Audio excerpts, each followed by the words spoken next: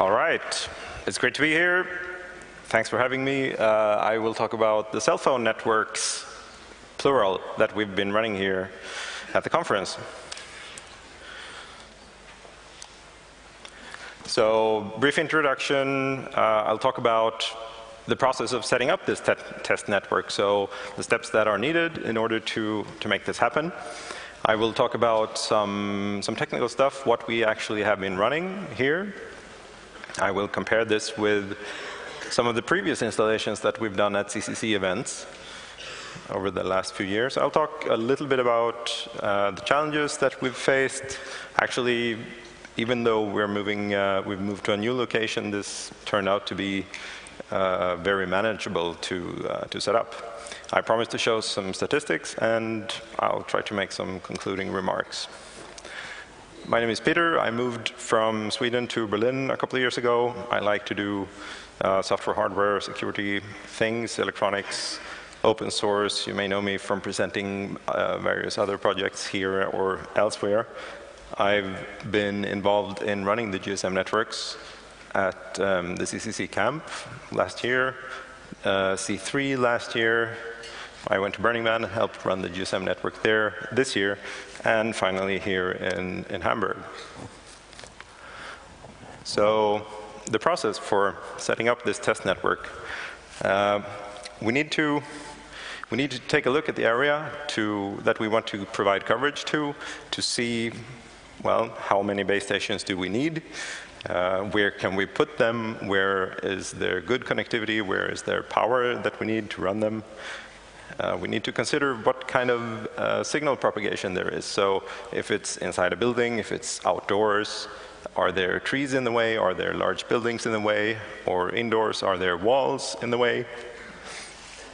Any kind of metal surface is really good at causing problems for any radio communication. So we need to keep that in mind. If we have a metal box or a room with metal walls or reinforced concrete, then that is going to shield very effectively any radio signal that we have outside or inside. So yes, keeping that in mind is important. We make a plan for cell site deployment, so sort of a rough idea of what we want to put where in order to make this work. And it's a good idea to make a backup plan also, because even though if we go to the area, even if we have the ability to go to the area, we might not be able to make all tests right up front, and we may discover that actually the things we planned to do that didn't really work out. We are operating in Germany, so we also need to send a request for a test license to the Bundesnetzagentur in order to be allowed to actually run this network, because we're transmitting radio signals. So this is important, and we sent that in, I think in September, maybe possibly October, and yeah, then we wait. And we wait some more, and then when it starts getting mid-December, we get a bit nervous because we haven't heard anything back. But yeah, the license arrived just in time, and everyone is really happy. So meanwhile, we can of course continue and configure the stuff that we're going to run here. We configure the hardware, and we think about things like where do we mount the equipment that we want to deploy, how do we mount it securely so that it doesn't fall down and hurt anyone, so that it doesn't disappear. We configure software. Now, since we've been doing this for a few different events already, we have a setup that we carry with us, and as some of you may know, if you have a SIM card from any of the previous events, they continue to work because we carry the database along with us with all the subscriber information, or well, all the SIM card information. Even so, we have to program new SIM cards as well, because not everyone has a SIM card, or I talked to several people who did get SIM cards at a previous event, but they forgot them at home, or they didn't know that they would work again. And of course, there are new visitors who also want to use the network and help test things out. So when we arrive on location, the next step is to to start doing some testing, rig some kind of temporary base station in some of the locations that we have in mind, and see how it works. So there are some models mathematical models for calculating radio signal propagations, but there's really nothing that beats empirical testing. So just setting something up very quickly and walking around with a cell phone and maybe the Osmocom BB phones that have a special monitoring mode or a monitoring software that was developed by the community and which is also open source. You've heard about that previously. Using that as a measurement tool is very valuable. Or there are a couple of other popular phones, the Nokia 3310, for example, that are also very useful for monitoring networks. And yeah, once we've sort of, I guess, iterated over our deployment plan, we simply deploy. We put out all the base stations and hook them up to power and backhaul. So I mentioned networks, and there are two logos here. We have actually been running both OpenBSC and OpenBTS, not at the same time, well, for a brief period at the same time, but mostly separately with a strong emphasis on OpenBSC. We didn't run OpenBTS for very long periods of time. We'll see that a bit later. It's shown in the graphs. Some background on these projects in case you don't already know of them. BSC stands for Base Station Controller. That's a standardized part of a traditional GSM network, all documented in the thousands of pages of specification. It's a part of the Osmocom open source mobile communications family of projects. It is a project that was started by Harald Welte in 2008, a couple of years ago. And what it does is we use standard BTS hardware, which is also used by commercial networks and have been around for a very long time. The actual radio hardware is a product that can be bought from the suppliers or from the manufacturers. But we replace the control software that is running normally on a separate or always on a separate piece of hardware and controls these radio units. The radio units are BTS, are called BTS, and the BSC is, well, the base station controller. So it controls one or more of these units, and this control is replaced by, or is performed by OpenBSC, the open source software. OpenBSC follows a model of the traditional GSM networks. It likes to use many of the standard protocols that have been defined in the traditional GSM specifications. And it's structured and implements much of how traditional GSM networks work. OpenBTS I also mentioned. So BTS is short for Base Transceiver Station, but yeah, and OpenBTS open source project also started by David Burgess and Harman Samra also in 2008. It takes a different approach. It implements a GSM. It implements the GSM radio communication using software-defined radio. So instead of using a factory or a product that was bought from someone, it's a software-defined radio with which implements exactly the GSM radio communication. And what it does, the big difference, so the communication over radio is identical between whatever way you do, otherwise it won't work at all with mobile phones. It has to follow the standard. So both of these products, or both of these software projects, they implement the correct GSM signaling.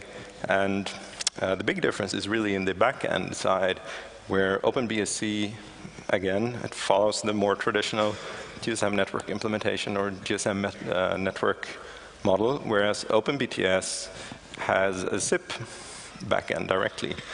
So someone has said that OpenBTS is sort of the internet reaching out to mobile phones, whereas OpenBSC is more of an internet engineer sort of perspective on how GSM networks traditionally work. So two different projects. They've been around for about as long. I've always thought that it would be really nice to somehow combine them, and I'm happy that we've had the opportunity to work together here this year. So the OpenBSC installation is what I'll go into detail about, because I helped set that up. I didn't work with the other part. We had 5 BTSs set up in the CCH, about 1 per floor. Roughly, there's 1 on the ground floor hanging from the ceiling next to the elevators.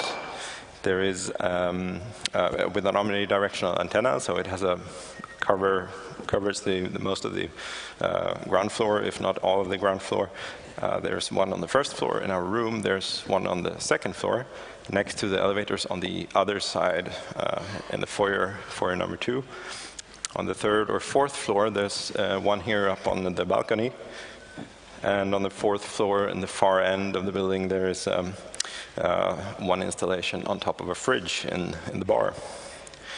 And this setup, it brings us, with the nano-BTS units, it brings us moderate to really good coverage throughout all of this building. And actually, we were able to have some communication even by the Dammtor train station.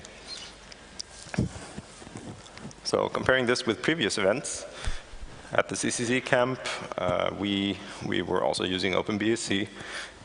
We had, however, completely different hardware. We were using the Nokia Metro site BTS hardware, which has an ISDN backhaul. So we needed to use an ISDN card in our server machine, and we had 2 sites at the camp. They were pretty far away. They were we had antenna towers mounted on 2 bunkers. Well, 1 antenna tower and 1 antenna mounted on top of the bunker. They were far away, and we had to run an ISDN E1 cable between these 2 sites. So that turned out to be over 180 meters of Cat5 cable, which exceeds actually the maximum length of ISDN cabling. But it worked reliably anyway, fortunately. 28C3, we again using OpenBSC. That's what we've been using the most here. Also, many of the local people are actively working on these projects. So on the OpenBSC project, so that tends to be what we know the best and what we work with. We had at 28C3 in the BCC 3 sites, again 1 per floor.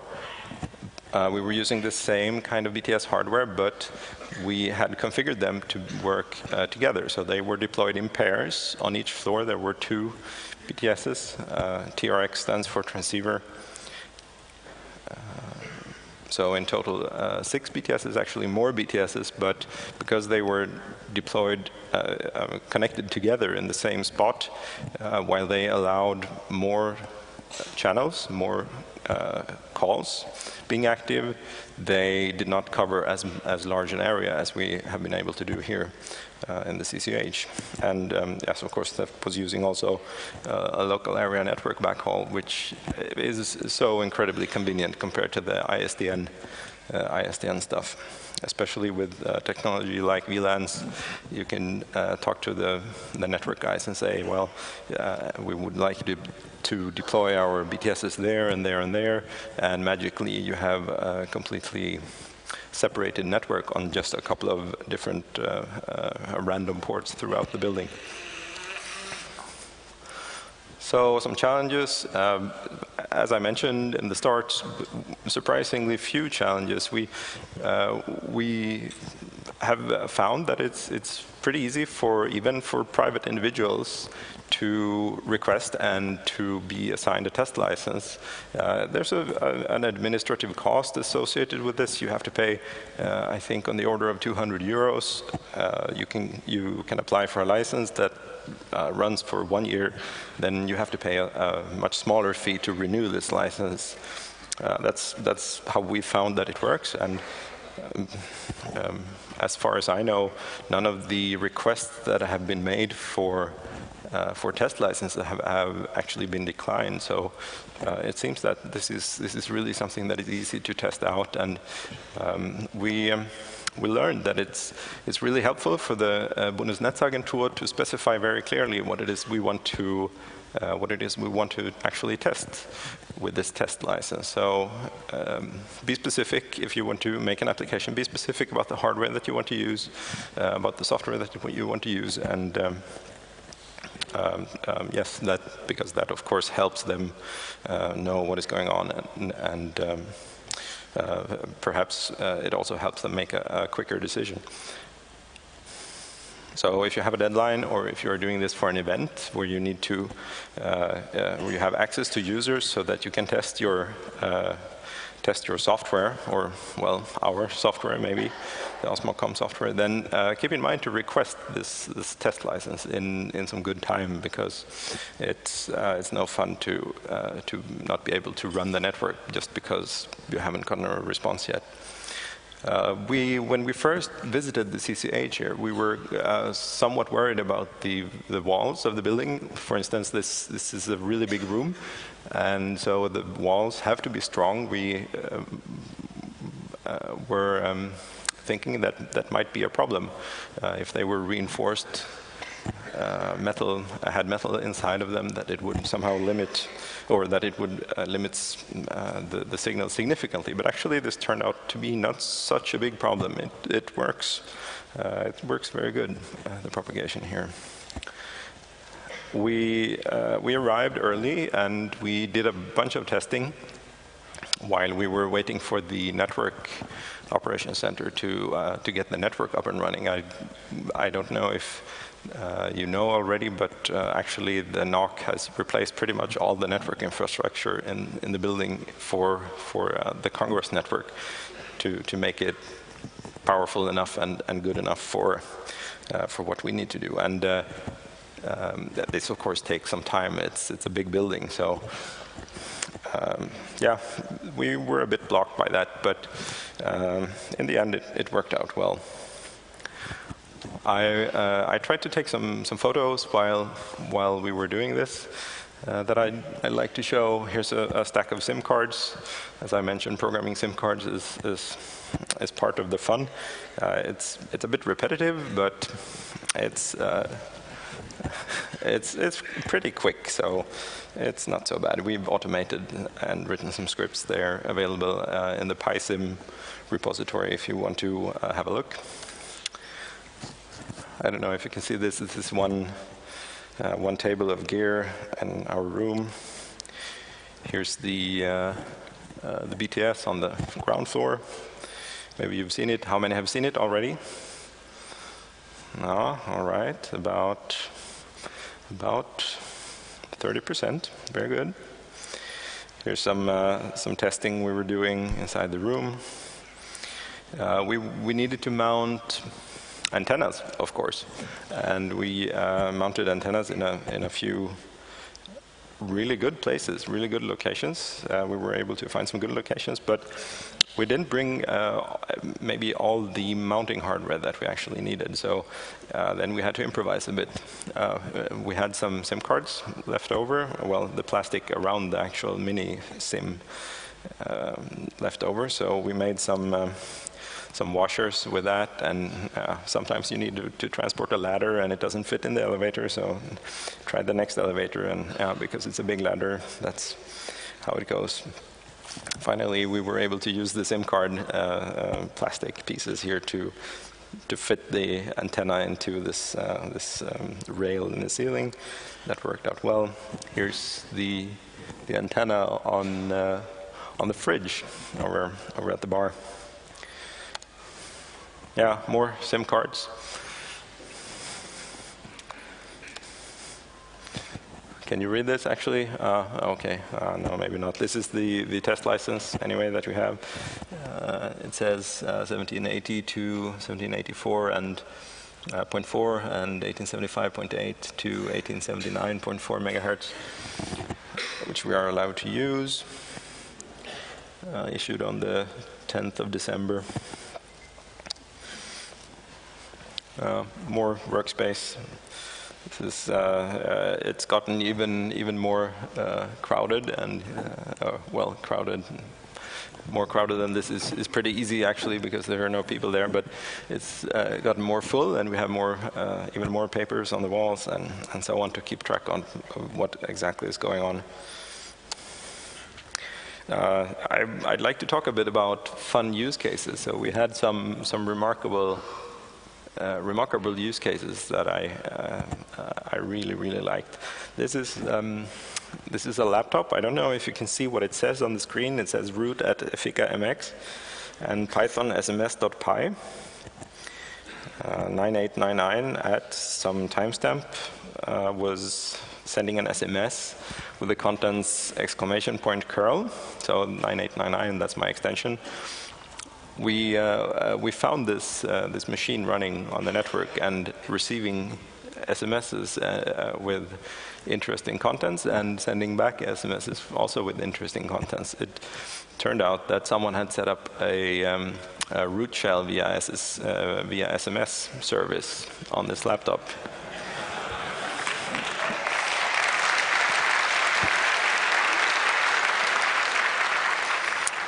So I sent it my public SSH key. And yeah, actually that worked out, so I was able to log into the laptop afterwards. We had some testing equipment in the room. We made some load tests. This is a box with 16 GSM modems. We used it to, yes, as I said, load test the network, and we were able to find at least one bug that got fixed. So that's good. I promised some statistics as well. Numbers on the left, let's see. So the timeline is clock, Central European time, local time. The big spike there, just before, so here in the evening of the 27th of day one, is a bug in the statistics script. So that's an anomaly. We didn't clear it out. We could have, but I thought it was nicer to leave it in to sort of really show that we also had some bit of chaos, even though things worked pretty well. There are some sections of flat. Just flat here, no change in the numbers, no activity at all.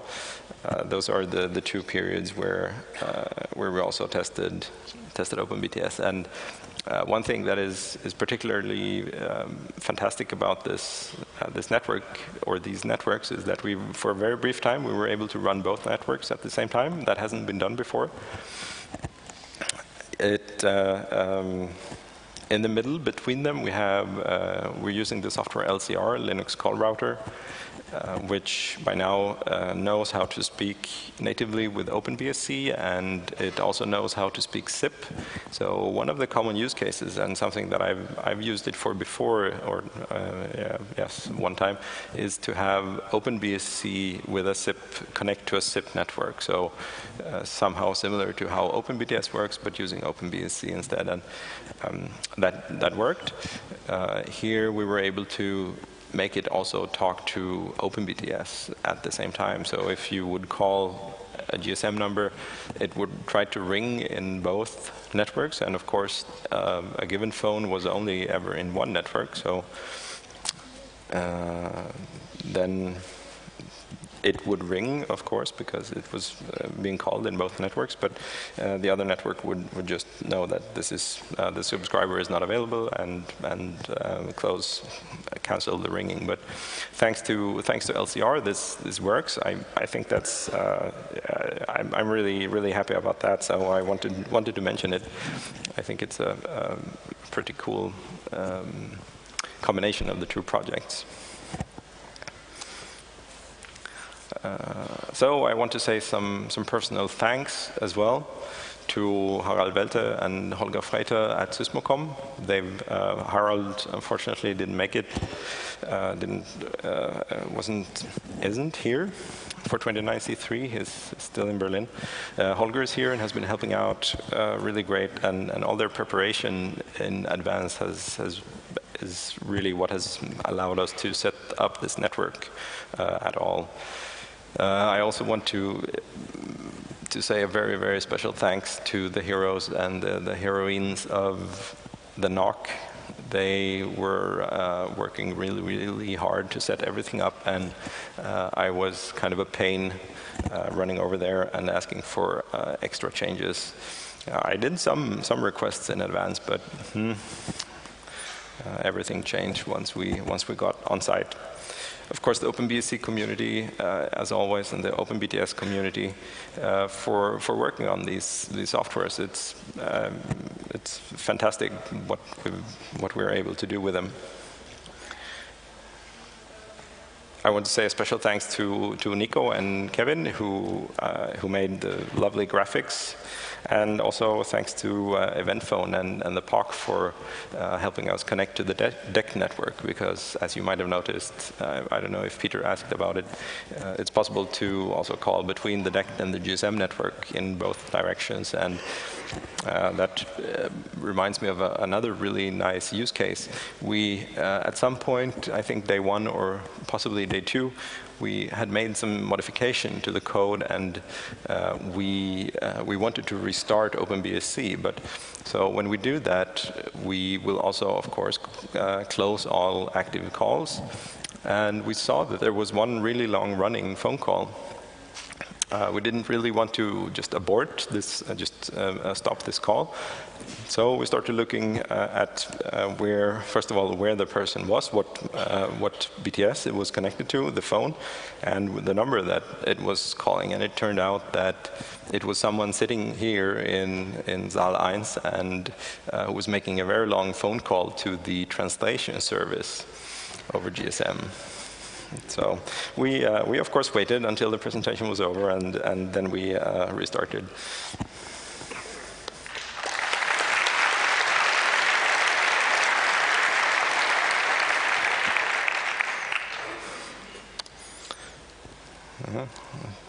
So in conclusion, running a GSM network can be pretty easy, even if you're at home. The BTS hardware that we've been using here is a bit expensive for hobbyist use, but I've talked to several people at, for example, a hackerspace who are interested in pooling some money and buying one of these base stations in order to set up a test network at their hackerspace. I think that's a fantastic idea to try this out. Make sure to get the license, so check what the rules are in your country. In Germany, it's pretty easy. I saw that in Sweden, it seems also pretty easy. The PTS, the government authority in Sweden responsible for radio spectrum, they have a good procedure and a really good documentation for how to apply for these test licenses, and it doesn't seem like a big deal at all. It's worth mentioning also that the GSM 1800 megahertz band, so watch out with that. If you want to get started with this and you want to you're in the market for some kind of equipment, check that especially if you're buying used equipment, check that it actually fits the area where you are, the geographical area, because throughout the world GSM uses a bit different frequencies. And in Germany, for example, we have 900 and 1800 megahertz, where the 900 megahertz band is completely full. There are no available frequencies anymore. It's all used by commercial operators. So the only part of the frequency spectrum that is available for test licenses is the 1800 megahertz band. And Sometimes it's possible to find BTS units that have been used or being sold used that come from the US, and maybe they come at a good price, but pay attention because in the US they use a 1900 megahertz frequency band instead, and that unit won't really work in the 18 megahertz band. So make sure to get the right hardware and make sure to get a license.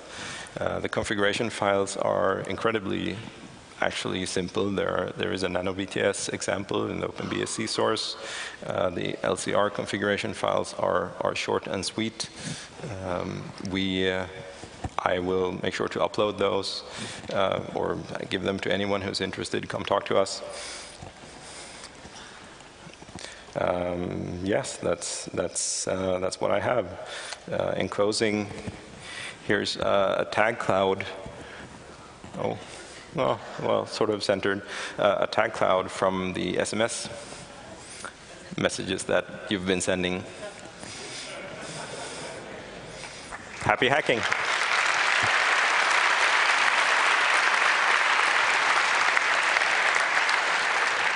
Thank you, Peter. We will take any questions at microphones 1, 2, 3, and 4, so please line up there. And we have a bunch of questions from IRC, I see. We have 2. So let's start with IRC. Do you have a microphone? Okay, so first question is, how much does a license cost in Germany, and what happens if you don't get one? So I mentioned the costs that I've seen is about 200, on the order of 200 euros for the first year. And if you want to renew the license in Germany, you pay a much smaller fee. So I haven't seen the invoice myself, but I've been told that it's about 35 euros per year for renewing a license that you already have. So it's affordable. What happens if you don't have a license? Well, you can't run the network. It's that simple. But will they notice? Is the question, do they come here with vans and with an antenna on top? And I've heard about accidents happening where, honest accidents, where someone had automated a BTS running at their home. And after, so they had tested it. They were working with this at the university. They had replicated a setup at home, or they had brought the setup home to work on it there. It was configured to boot up automatically after, boot up automatically. And after a power outage, the system started on its own when this person wasn't at home.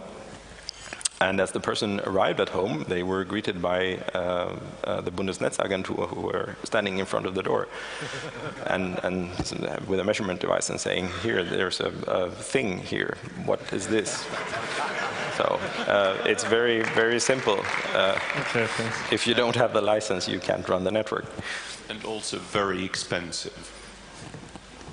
The cost for those people who then come by and analyze, it can be easily several thousand euros. I'm sure it can be way more also, yes. Okay, next question from microphone number 1. What's about DTMF?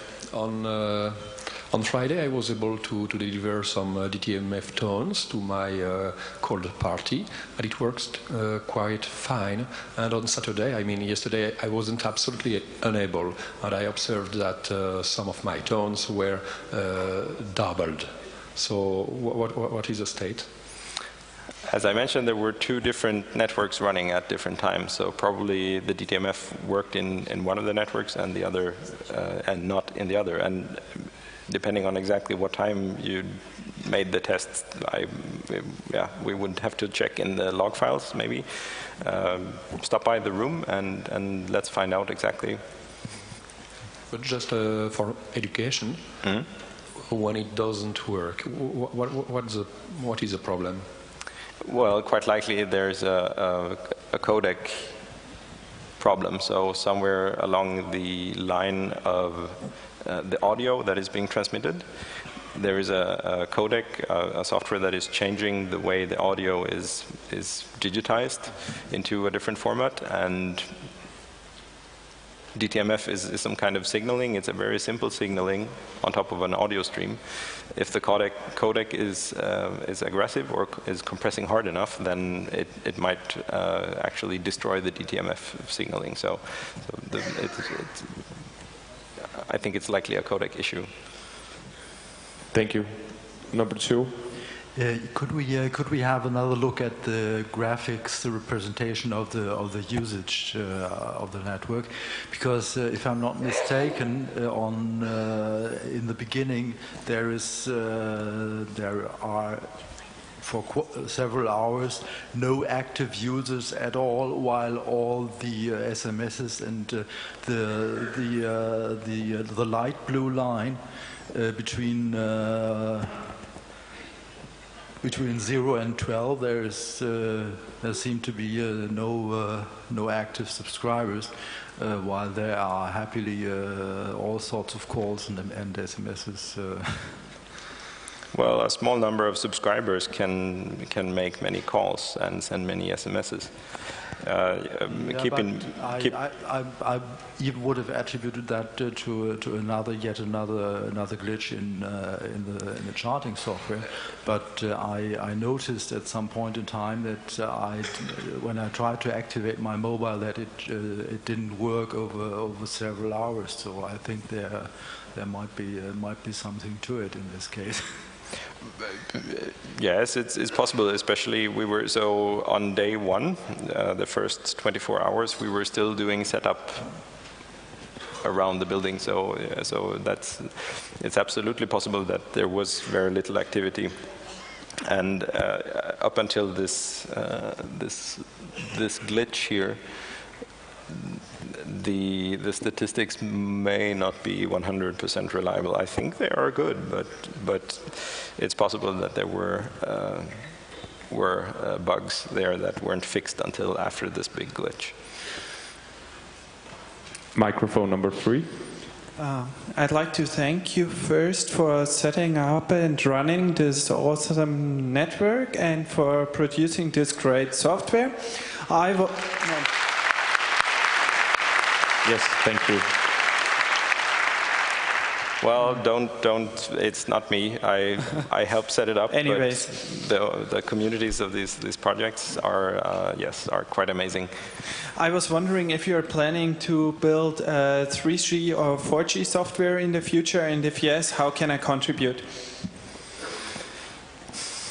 I know that there has been some work on 3G.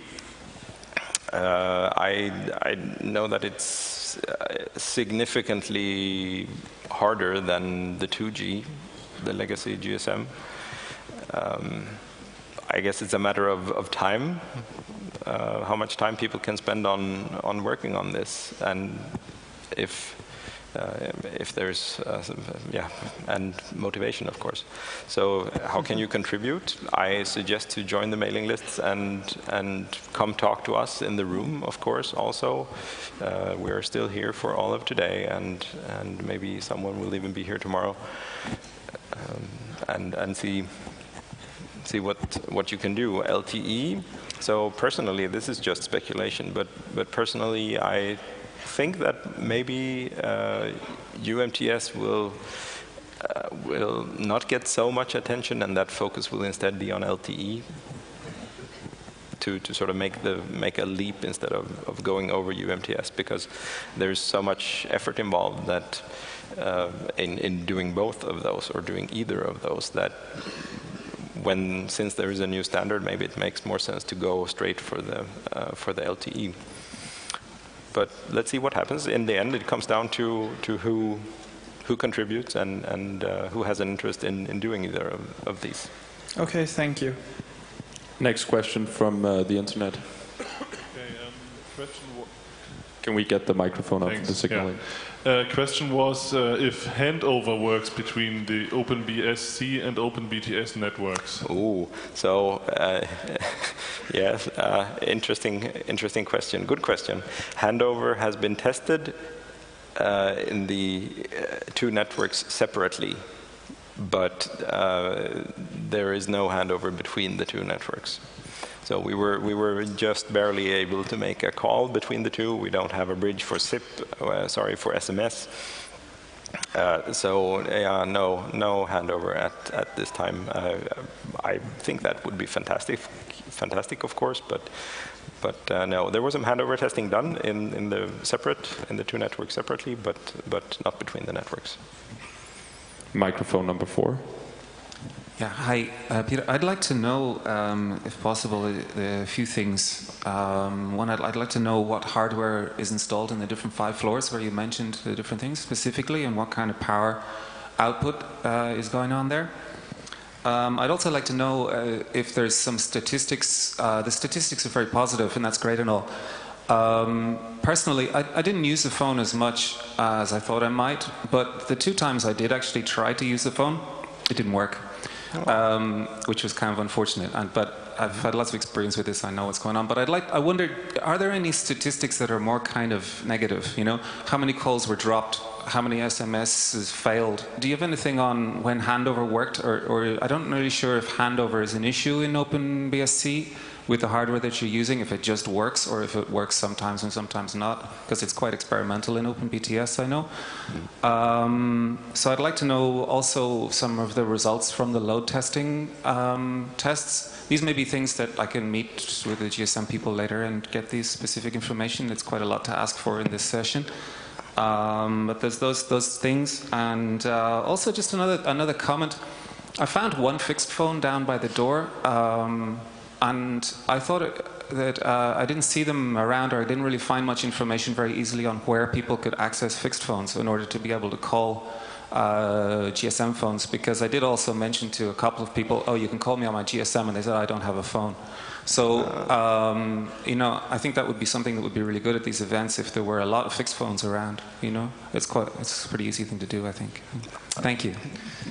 Thank you. So I will try to answer as best as I can. We have NanoBTS hardware running IP access on the floors, and so we have 3 watts of output power in the. We're allowed to use 3 watts of output power in the license. We're not using that, all of that. The other question was negative results. We have plenty of log files, but we didn't look for negative results yet. It's a good idea. I think we should. As for dropped SMSs, me and another guy in Berlin, Tobias, we want to work on an SMSC that can be shared. We are working on an SMSC that can be shared also in both OpenBTS and OpenBSC. It's not finished to a point where we could actually use it this time here. We would have liked to, but still work to do. Once we have that working, I think so here's the thing, SMS is a little bit shaky in both OpenBSC and OpenBTS in my experience. It does work. It's not that things get randomly dropped, but so it could be better, and we hope that we can make a leap in performance with the SMSC software. So there wasn't much focus on, because the development effort for this SMSC is ongoing, there wasn't much focus on quality of service for SMS. I mean, we saw things like the root shell working, and the tag cloud, and we have what here submitted SMS 6000 something. So it's not that it doesn't work. It works really. It really works, but we hope to get even more performance, a big leap in performance with the new SMSC software. So yeah, no, not much focus on that. Third question. I asked about load testing. Load testing, exactly. Results. Yes. Please come over to the room and talk to the respective people who did the actual testing.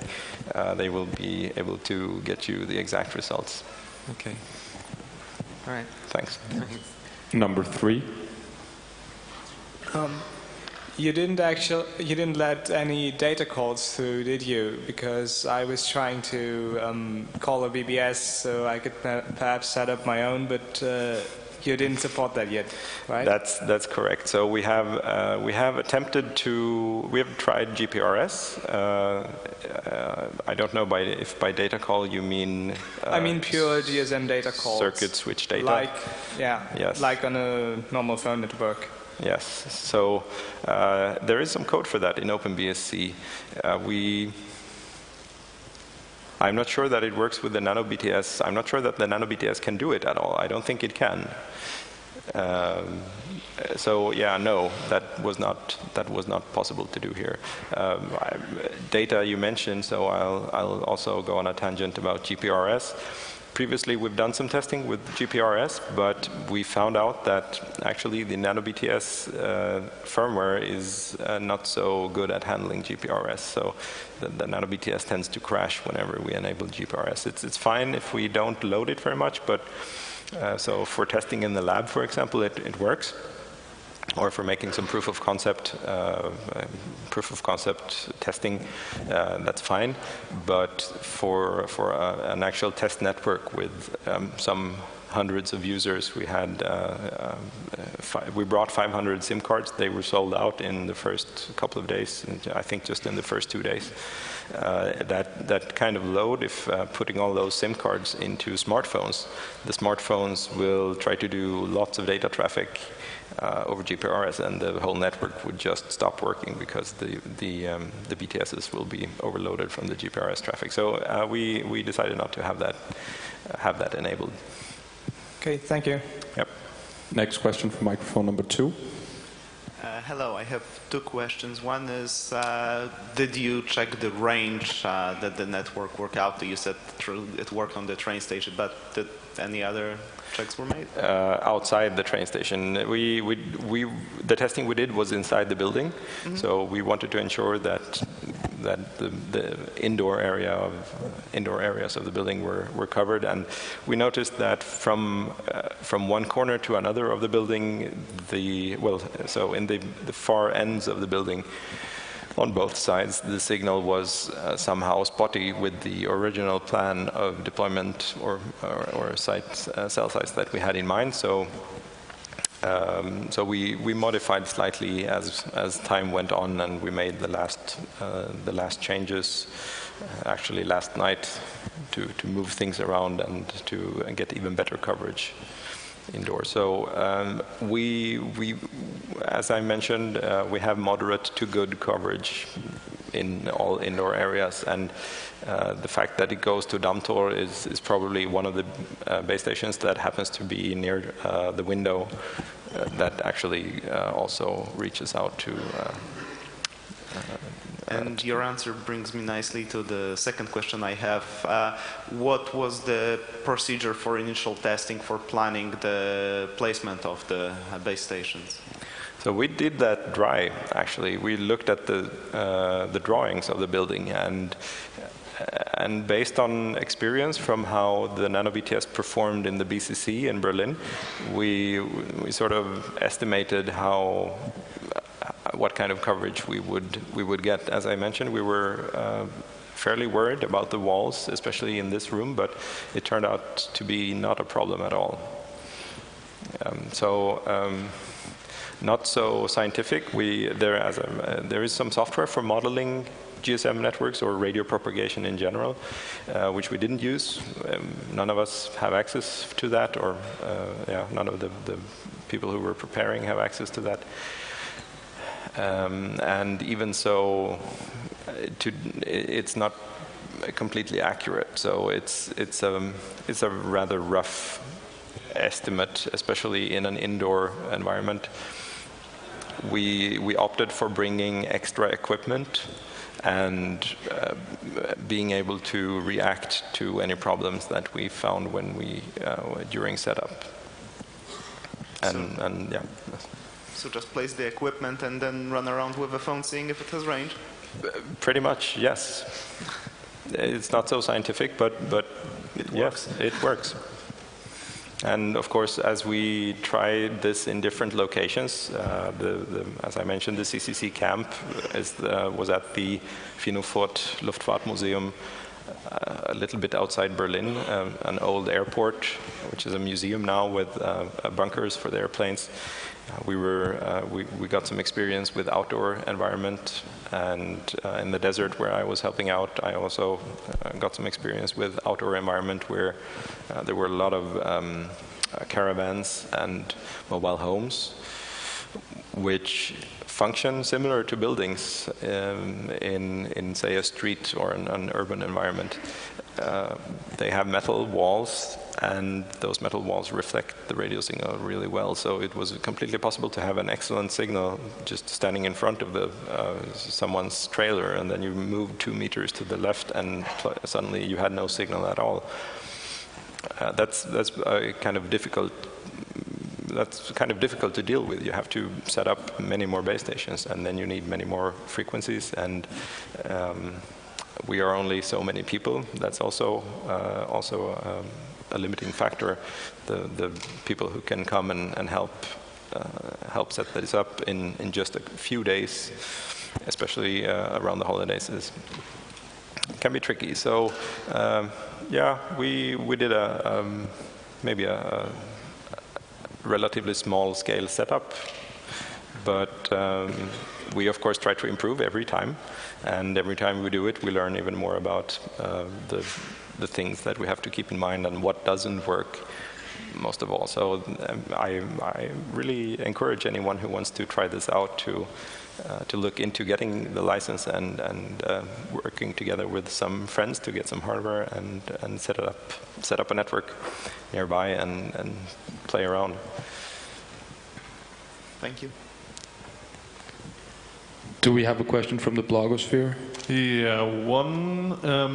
Did anyone try to hack or exploit the network in any way while you were running it? We're really disappointed to say no.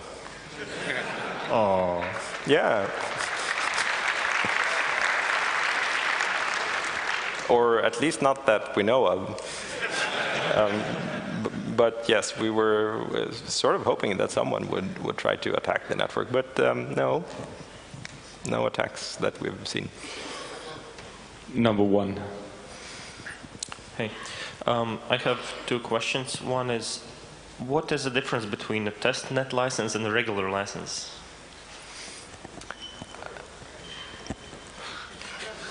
Good question. I haven't gotten a regular license. So there are in the test license that we have, it's stated clearly that we are not allowed to connect to the public phone network, which we haven't done. That's I imagine the big difference. So for the test network, we run for a closed user group. We have only the people attending the Congress with the SIM cards. Whereas if you have a commercial network license, I imagine that you are allowed to sell services to the general public. Well, the connections between the regular GSM network actually run quite fine, thanks to the POC guys.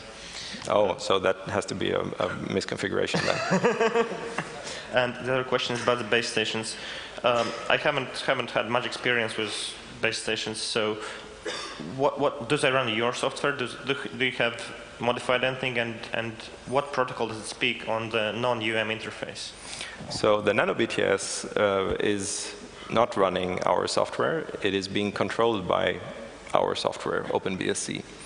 The communication between our server running OpenBSC and the NanoBTS units that have been deployed is over TCP/IP.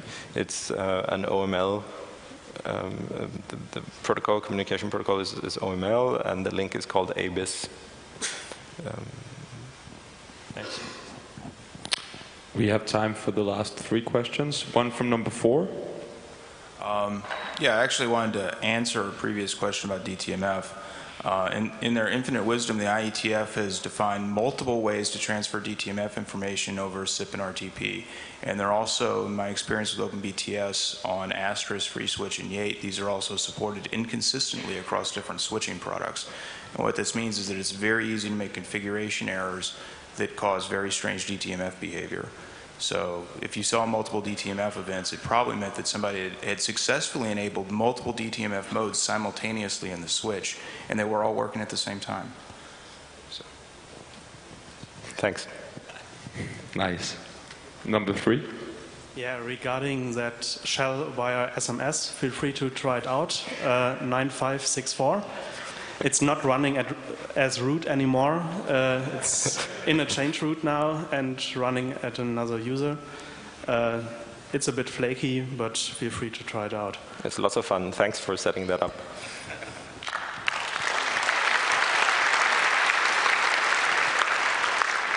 And again, number 3. Yeah, thanks. So I've seen multiple networks. One was 29C3 and the other one was Fairwaves. I guess the one was OpenBSC and the other was OpenBTS? So the network where SIM cards could be used was always mobile country code 262, mobile network code 42. And that's also the number, the MCC and MNC on the SIM card.